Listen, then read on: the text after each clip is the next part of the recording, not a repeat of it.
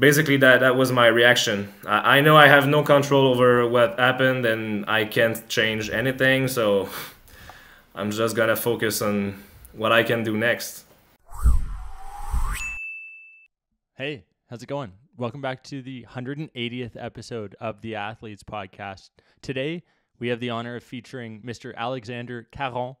This is the first time he's really spoken since CrossFit, when he was removed from competition in the semifinals, unfortunately due to injury, or what CrossFit deemed as an injury.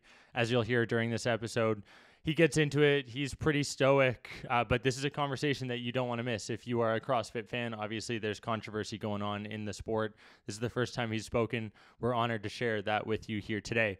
If you haven't heard, in the sports world, the Vegas Golden Knights won the Stanley Cup, completing a victory over the Florida Panthers 4-1.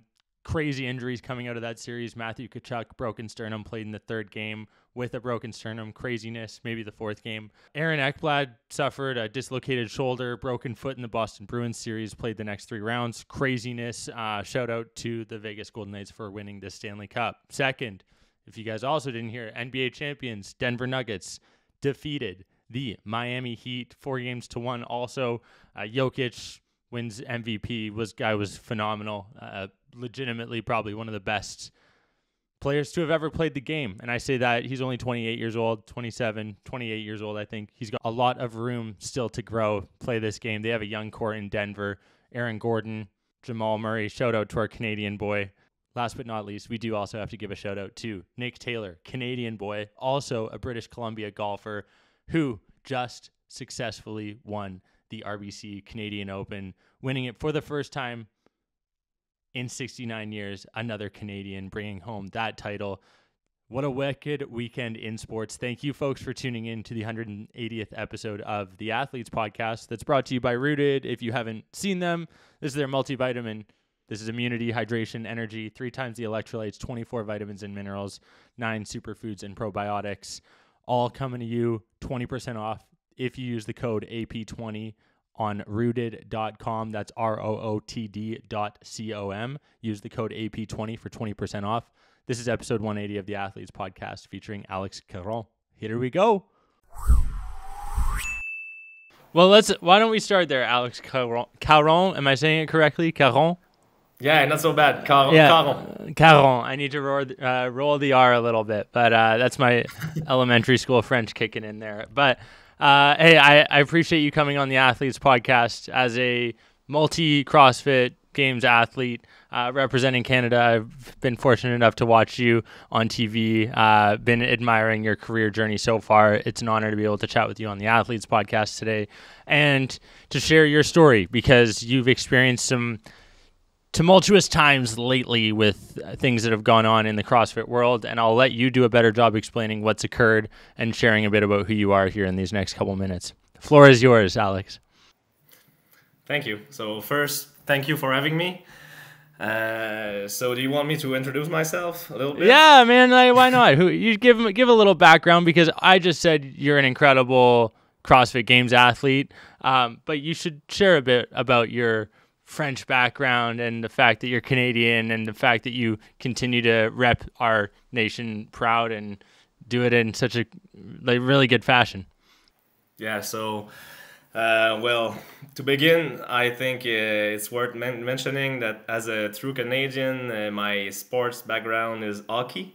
So I played hockey for 9 years, and then I discovered CrossFit through hockey because I was training in the summer for hockey. And then it just continued to, I just fell in love with CrossFit, I guess. And then I quit playing hockey to focus solely on CrossFit. And I've been doing it for 10 years now. I started on May 7th of 2013. You remember that workout down to that day, hey? Yeah, I remember the workout. It was a running workout. I don't remember the name, but it was a benchmark workout, and it had a mile run, 21 clean and jerks, 800-meter run, 21 clean and jerks, and a mile run.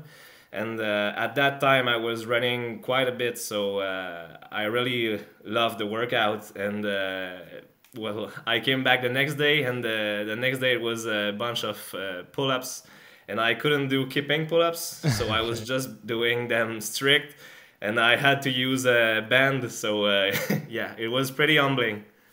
It's crazy to think about the transition you've made over the past 10 years to go from needing bands to do a strict pull-up to now competing on the world stage and then also getting ripped off the world stage. Yeah.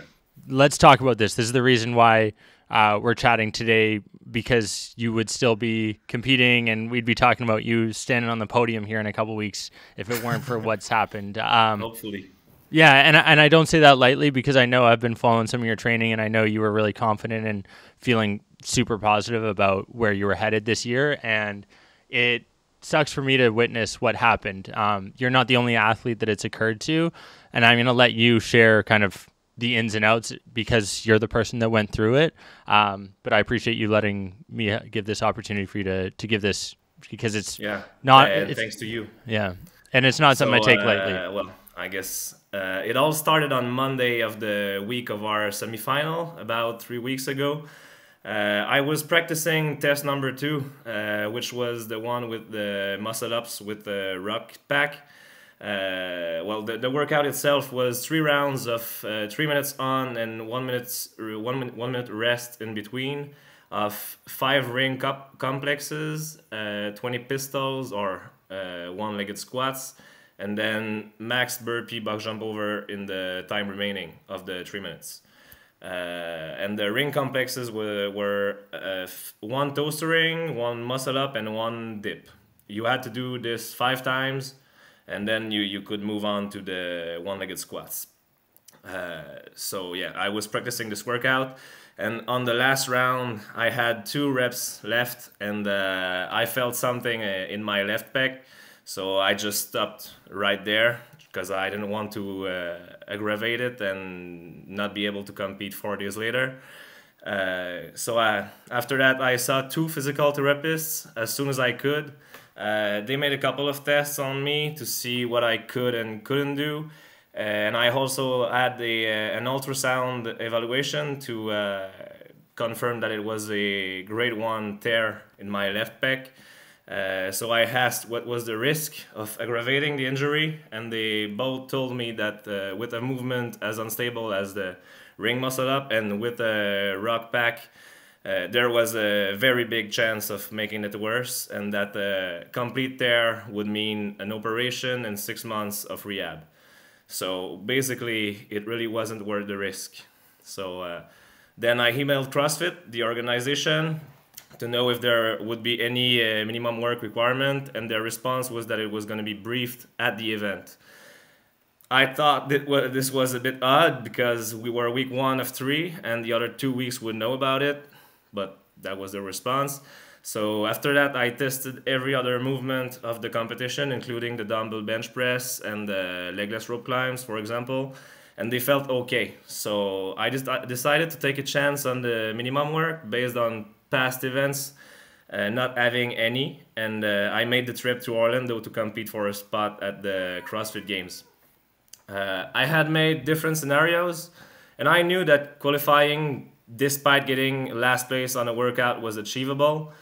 It was going to be tough, but I was ready for the challenge. So on Thursday, the day before the competition started, we had our briefing, and they told us that there was not going to be any minimum work requirement, just as I thought. But the only standard was to make an effort for the duration of the workout. So I thought, okay, that's fine. I'll just have to go on the floor and do some swings on the rings, and I should be fine. Yeah. So, because after all, what's an effort, you know? So yeah, I was about to learn a bit more about it. So that part there, it's important that people realize, like, that's a subjective metric, your effort there. So at no point does it say there's any minimum work requirement. And the part that, like, you've done well, you track this all. You've got emails, you've asked questions, you ensured you checked your boxes, you crossed your T's and you dotted your I's. And there's actually like a YouTube video by Team Richie. I don't know if you've heard of him. It's got like 180,000 views right now on YouTube. I was just watching it before this. It's the only thing that's covered this anywhere on social, I feel like, that's done a video of it. And it's perfectly articulated there. So I'll link it in the comments for this future. But like you have, and it was you and one other athlete, but you weren't required to do anything. And so there no guidance given by the officials whatsoever there, even once you got on site. Yeah, exactly. Well, I just told you what they told us was that there was no minimum work. So basically, we had to make an effort for the duration of the workout. But again, what's an effort? I just thought I had to jump on the rings and do some stuff and just act like I was doing something just to make an effort. But obviously, that was not enough. So So yeah, so you and Corby both deal with this. And sorry, I cut you off. Go ahead. no, that's fine. So well, on Friday during the event, I did what I just told you. So I jumped on the rings and I did a toes to ring, which was the first movement of the ring complex we had to do with the 20-pound backpack. And then I just stood behind the rings, and I did not attempt any muscle up because it was too big of a risk, like I said. So at the end of round one, the head judge came to me and he said, "So you're gonna have to make a choice here. Either you make a valid effort or you retire." So at this point, I just thought, do you really think I'm gonna retire? I just came here from Quebec. Like I made the whole trip to Orlando, and I knew I had this injury coming in. I knew what I was going to have to deal with, and everything was going just as I had planned, you know. So obviously I was not gonna retire there. So I just replied that I was gonna make an effort, and then round two began. I jumped on the rings for a toaster ring and dropped down. Then I just looked at the rings and I was like, okay, now I have to do something just to please them a little more, you know? So I jumped back on the rings and did a couple of kipping chest to bar pull-ups just to make a valid effort, I guess. So every 40 seconds or so, I would jump on the rings and do a pull. And then at that moment, I saw the head judge, Chuck Carswell, and Adrian Bosman, the director of the CrossFit Games. They were talking on the sidelines, and they were pointing at me. So I thought, okay, clearly they don't like what I'm doing here, but what can they do? Like, they're gonna send me to the medical staff for an evaluation and do the test that I did with my physical therapist a couple of days ago to see if I'm medically able to continue to compete. So towards the end of round two, the head judge came to me again and repeated that I had to make a choice, either make a valid effort or retire. Again, I told him I was gonna make a valid effort, and I guess one thing worth mentioning now is that there was another athlete a couple of lanes to my left who was not able to do a muscle up with the ruck pack. The only difference was that he was definitely trying a bit more than I was, but honestly, I thought, what difference does it make? Like, if I was just not capable of doing the movement, I would be fine. So there's no to difference. me, it made no sense. Yeah, and you're right. You're absolutely right. There is no difference. Yeah, so, well, again, round three begins and the same thing happens. I do my toaster ring, I come down, and then I look at the rings and I just thought, okay, what can I possibly do now to please them enough so that I can continue competing? So I just pulled a bit harder to my hips every time I jumped on the rings, every 40 seconds or so. And at the end, the head judge told me to go see the medical team for an evaluation, just as I thought would happen. The person in charge of the medical team made me do a couple of tests, the same ones I had done a couple of days earlier, and he told me I was good to go.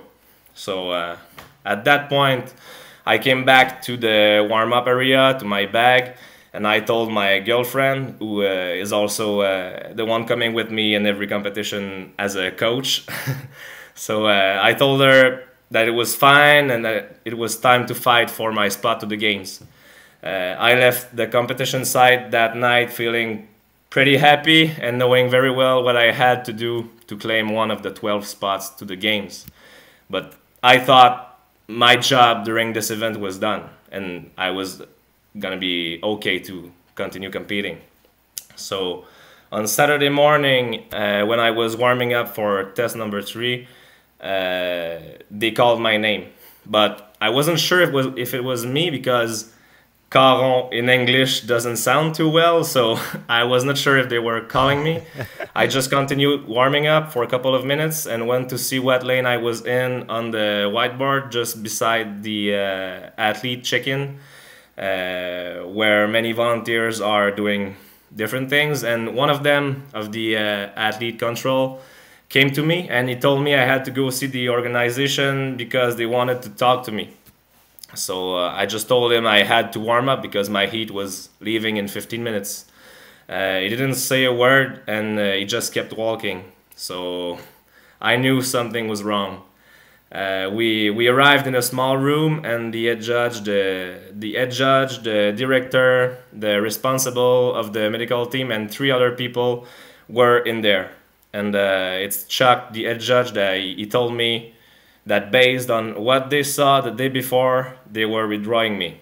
That they didn't want to take a chance with an athlete who is clearly injured.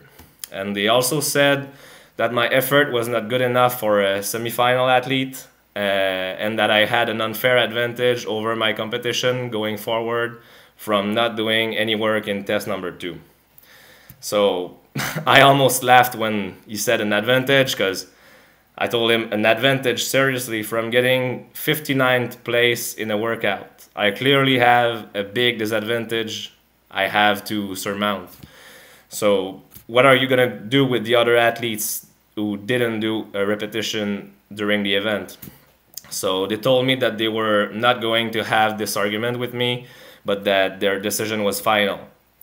I asked them if they had talked to the medical team, and their response was that it wasn't for medical reasons. It was because of a lack of effort and because I had an unfair advantage. I thought, okay, so now I understand. I don't have a say in this, and you can just pull me out whenever you want, basically. So I just left. And later I learned that another guy in a very similar situation, which is Corby, got pulled out by CrossFit too, but not by the medical team. So yeah. For those who are just listening, I'm kind of shaking my head, closing my eyes, trying to wrap my head around how I would have felt in this situation, having just spent thousands of dollars, traveled thousands of kilometers, spent your entire year, taken time off work, dedicated 1 day a week to work, where you dedicated the rest of your time towards CrossFit, and you're pulled out of an event, not because of medical, but because of a lack of effort, despite not being given the benefit of the doubt when you were abiding by the rules. There's a quote here from CrossFit General Manager of Sport, Justin Berg, that I want to read now, which is interesting given what you just said. Injuries are one of the hardest parts of sports. We strive to bring the best medical care to athletes during competition and to ensure a fair competition for the full field of athletes. Each stage of competition is intended to be completed in its entirety, and an obviously a disappointing outcome for all of us when an injury prevents an athlete from being able to showcase what they've trained so hard for. So this is really interesting, given that you were not pulled because of a medical issue. The real unfortunate part is that it doesn't seem like anything's going to change, because this has happened in the past. This happened to Corby Foxall as well. And you have the best of the best within CrossFit, like Pat Vellner, Fitkowski, Justin Medeiros, commenting on your post saying this is a joke, this shouldn't be happening, I can't believe this is happening.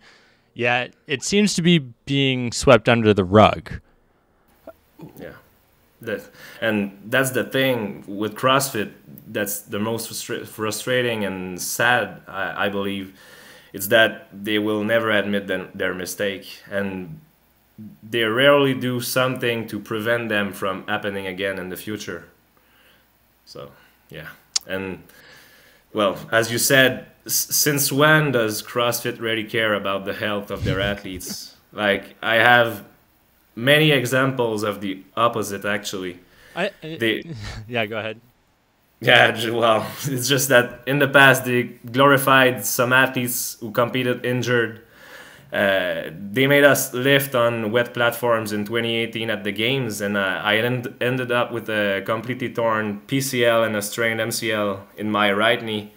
And in 2021, we swam in a contaminated lake, or if it was not contaminated, it was in the days leading up to the event. So clearly, the lake was not very clean. And yeah, so we were a couple of athletes who got sick and were barely able to continue competing through multiple visits to the bathroom. So yeah, basically, I don't really think CrossFit cares that much about the athlete's health, and that's what they were trying to pass as a message, but clearly that's not the case. No, and I've also heard stories of others going through and sharing what it's like when you're at the games, and them basically saying that you got to do whatever it takes for the games, and it's for the greater good of just pushing through and making sure that you compete and do whatever it takes. Yet you end up with injuries when you have 455 pounds on your back in squatting on wet platforms, and you have athletes swimming in contaminated lakes. And I'm sure there's others we could pull up here pretty quickly on the internet.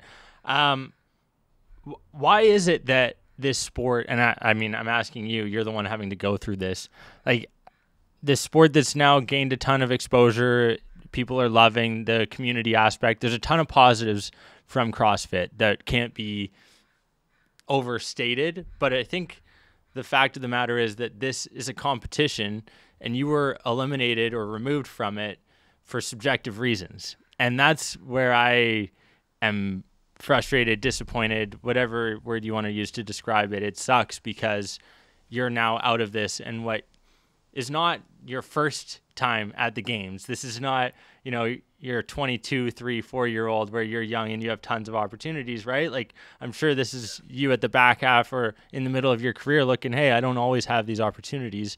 How do you swallow this? What does your mentality look like going through this? Yeah, well, I'm not the kind of person to dwell on anything really. So I just came back from that weekend and I immediately thought, okay, so what's going to happen for me next? And I looked at the events that were coming up in the upcoming months, and then I decided to focus on the next competitions, which are the Rogue Invitational, for example. And I know this event is very well ran. So, yeah. Basically, that was my reaction. I know I have no control over what happened, and I can't change anything, so I'm just gonna focus on what I can do next. Well, hopefully we can share stories like this, and this can impact change moving forward so that these mistakes don't happen to others and impact others negatively. We have a couple more audience questions. You okay to answer those first, and then those will lead into more fun ones. So Patrick Labatt asks what your favorite poutine is. Given that you're from favorite poutine. Yeah, from Quebec, do you have a favorite? Well, I'd say that I haven't eaten a poutine in a long time, but my girlfriend really likes poutine and she has one almost every other week. And when I was young, I was going to Ashton, which is a chain restaurant in Quebec. Okay. And I had one poutine almost every week, and I really liked it. But recently, I stumbled on one from a small restaurant that's only fast food, like homemade on the corner of a street. Okay. A corner store. Yeah. It's really good, and yeah. Cool. Do you have like a go-to post-workout meal, or like favorite food that you like to enjoy that's maybe not the healthiest outside of Le Poutine? Not really, but the one thing that I like the most as a cheat meal, for example, is a pizza. Oh, okay. Are you a pineapple on it kind of guy, or what? No pineapple. Bacon, that's it, with all the rest. Bacon with all dressed. Okay. I can get on board with that. That's not a bad little combination. Keeping with the Canadian motto, Montana McMullen is wondering who you like better, Brett or Pat? Brent or Pat? Yeah. I like them both. I'd say I know Pat a little bit better because I used to compete against him even before he was going to the games. I competed against him since 2014, basically. So I've known him for quite a while, and he's beaten me. He beat me in many competitions. He's over on Vancouver Island, actually, I think, where a bunch of my family is, and we just completed a triathlon, Phoenix and I, a little sprint triathlon, which kicked our butts. And it brings up a question. Given that CrossFit has so many different modalities, you're like constantly training, you're swimming, you're resistance training. Do you have a favorite workout that you like to do? We just had Memorial Day with the Murph. Do you have a specific routine or a specific exercise that gets you going? That's a very good question. I don't really have a favorite workout, but I really enjoy any workout that has a machine in it. So bike or rowing or running. I really enjoy all the cardio stuff. Interesting. It's interesting because you're like a bigger guy, so I would assume that cardio wouldn't be your favorite thing to do. Have you always been good at cardio? And that's the thing, like every time I go in a competition, everyone assumes that I'm gonna be the big lifter, but I don't personally think that I'm one of the strongest competitors in a competition. My my cardio was always better in my eyes than my strength. So I always had to work very hard on the strength stuff to get better. It's anything that you've found that helps with the strength. You have specific routines. Is it a 5x5? Do you work on hypertrophy? Are you working strength more? Like anything that you can give our audience there who are maybe some younger listeners or people who are middle-aged who are wanting to maybe add some more muscle, make sure that they keep their bodies in shape? Yeah, well, to me, if you want to gain strength and get stronger and faster, you have to focus on your total training volume. So you don't have to do too much. Because whenever I train a lot for an upcoming competition, my strength is gonna go down a little bit, but everything else is going up. So when I want to focus on my strength a bit more, I know I have to bring my total training volume down a little bit and just focus on my strength, obviously. Yeah. I have to compliment you. Your English is very good. I'm bilingual and je peux parler le français un petit peu, and I didn't know whether I was going to need to pull out some French to maybe balance for you, but you're doing a good job, man. Thank you. No, I hope people understand me. I'm sure they will. Is this your first, like, how many podcasts have you done? Any in French, English? Like, what's the split been?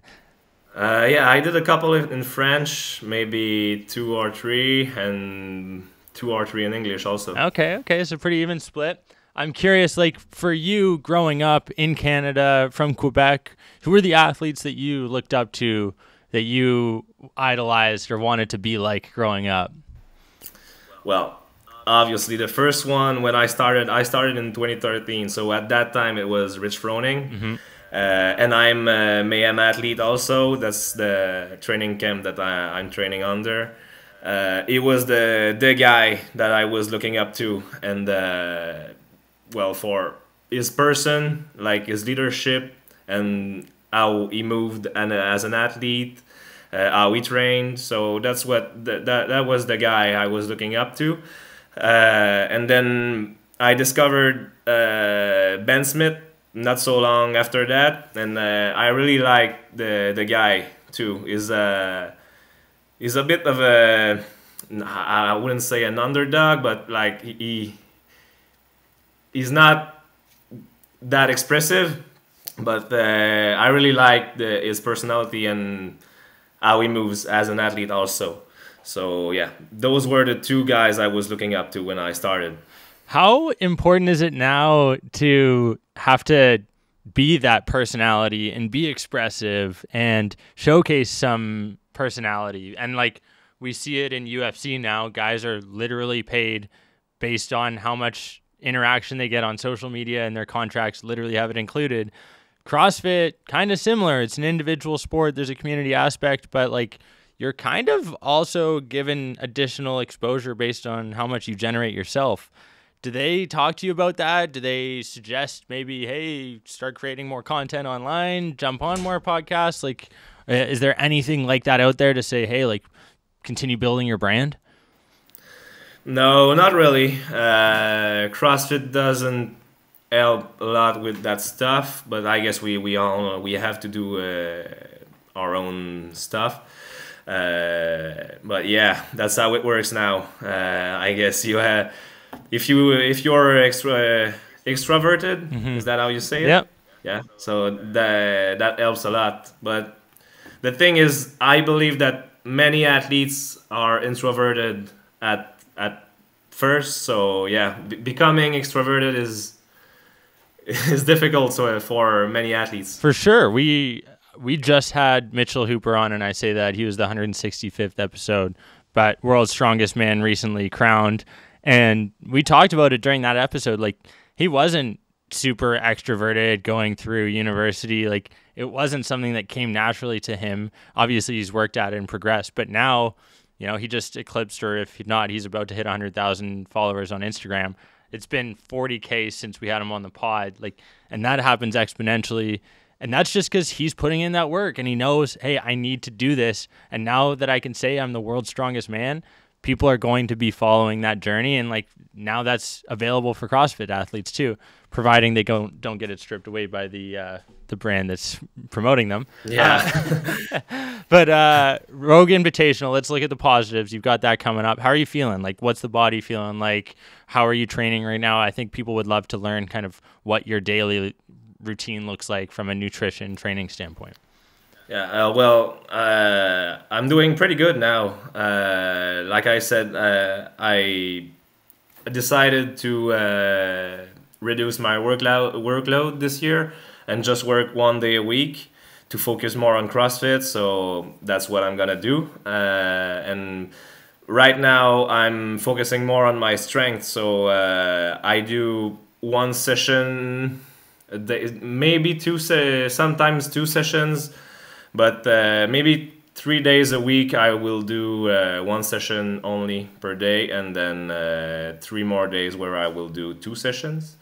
And yeah, I'm looking forward to Rogue Invitational. In fact, I asked them if there was going to be a qualifier this year for their competition, and they told me that yes, there was going to be one in August probably. So we'll see. That's going to be my next goal, that's for sure. I love that. You asked them if there were any minimum work requirements and if there were rings involved? No, not yet. But usually Rogue, like I said, is very well ran, and we're going to know what we're going to get into. Yeah. And that's what you should expect at the professional level. There shouldn't be surprises around the door when you get to an event after you've, like I said, spent those thousands of dollars, traveled across the world. What do you do outside of CrossFit, man? Like, I feel like you could spend hours in the gym on a daily basis, but you still need to rest, recover. I know your girlfriend and you are very tight. She did actually ask whether you love your girlfriend on our Instagram, so I have to ask you whether you do love her, giving you a fastball down the middle. Love her, you know. But yeah, we do some activities together. We love to go hiking. But it's been a while actually, so we're gonna be due to go do some hiking. We see our friends often, and yeah, so that's basically what I do when I have some time on my hands. And the other part of my life is taking care of my lawn care business. So with my clients, and it's just during the summer. So during the winter, I'm 100% CrossFit. The reason I ask is because we have that in common. So I grew up cutting lawns. That was my way to make money. So I did that from I think 12 or 13. I bought my first lawnmower. I got a loan from my dad. So I had my lawnmower for a couple of years, paid it off with him, and like that was my summer job, and that's how I afforded to buy a truck, and then that led to being able to afford to sell the truck and go to school, right? And like, but it's very lucrative, and you can stay active, fit outside, getting vitamin D. It's great, and I think like the fact that you have a business on the side that you're able to manage both is phenomenal, and I think shining light on the fact that you're able to do this is incredible. And I think one of the things I want to highlight is like, hey, you're not only an athlete, but you're an entrepreneur, you're a business person, right? And at the end of the day, there are a lot of synergies there. Where do you see the biggest connections between sport and business? Because this is something that everyone sees over time. Is it routines for you? Is it waking up in the morning and having specific XYZ tasks that you get from sport that you can now attribute to work? Or where do you see those connections? Well, I believe that the main connection between these two is having a drive and like enjoying the process of developing something over many years, and not like enjoying the long term over the short term pleasures, as I'd say. So yeah, so sometimes there are many sacrifices to make in the beginning, but when you know where you're headed, I guess it's easier. And yeah, so I'd say the main connection between these two is having a focus and discipline, and knowing where you want to go, and not letting people dictate what you should do. Well said. I have to ask, what position did you play in hockey growing up? Center. Center, okay. Yeah. And then any other sports growing up? Yeah, I played soccer when I was young for 9 years also, and I quit playing soccer because hockey was becoming too big of too much time consuming. And I played badminton too, and a fun fact is that I had to choose between because I had a school that we could do a sport during half of the day, and school the other half of the day. I don't know how you call it. We call it a sportétudes. Yeah, I don't know how to say it in English. Yeah, no, but, that's right. And I had to choose between badminton and hockey, because I had gotten a scholarship. A part of the bill was paid. Yeah.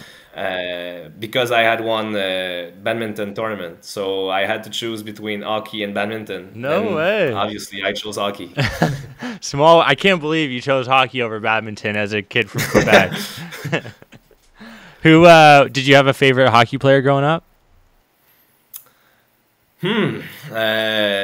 Not really. I'm not very a big fanboy, okay. I'd say. Yeah. So I had many players that I was looking up to, like Sidney Crosby, Alex Ovechkin, Steven Stamkos. Yeah. But yeah, not one in particular. Yeah. Your Quebec Remparts just won the Memorial Cup, actually. Yeah. Shout out to them. That just happened. So. Yeah, with Patrick Roy. Yes, exactly. Hey, just while we're on the subject of hockey, you got to get it in there. We're a sports podcast, you know. I always like to ask, is there something that people don't know outside of that fun fact that you just shared with badminton? Like, if I was to fast forward 10 years from now and ask you and get you back on the show in person, because that's the way I want to do episodes in the future, is making sure everyone's, talking face to face. But what does 10 years from now look like for Alexander Caron? Is there specific goals in mind?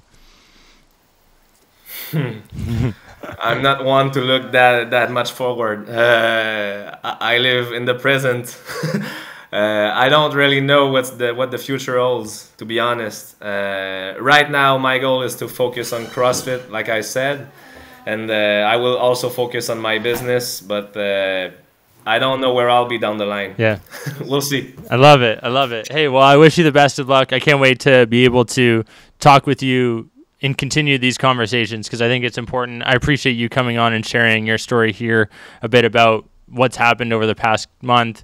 I know you said that there were other mistakes that they've made. Is there anything else that you want to share, highlight right now since you have this opportunity? Well, like I said, I'm not one to dwell on anything, so I don't really want to focus on the negatives. And but yeah, basically, the thing that I find sad a little bit about CrossFit is that, like I said, they won't admit their mistake and they just continue making mistakes. And yeah, so I just hope that my situation and someone else's situation will help make changes in the future and make sure that the sport grows better and bigger. You're doing it right now, and you're, like you said, the sport is going to get bigger and better, and it's because of people like you doing what you're doing, sharing your story, and I appreciate you being forward and willing to do this.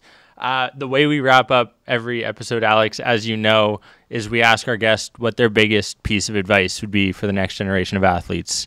Having spent a decade in the CrossFit space, whether it's personal, professional, nutrition-based, physical, training-based, mental-based, whatever the case may be, is there one piece of advice you want to leave the Athletes Podcast audience with? I'd say it's pretty cliche, but find something you love and stick to it. And even on the bad days, just continue getting at it, and the good days will come.